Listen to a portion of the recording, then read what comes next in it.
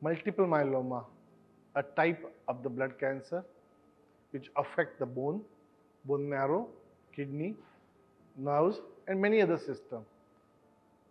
Very common malignancy diagnosed in the patient who are more than 60s.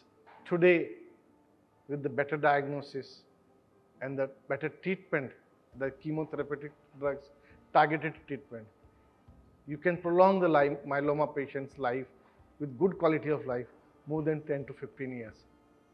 Autologous transplant, which is the most potent and active treatment for multiple myeloma, can be offered up to the patient of 70 years or 75 years of age.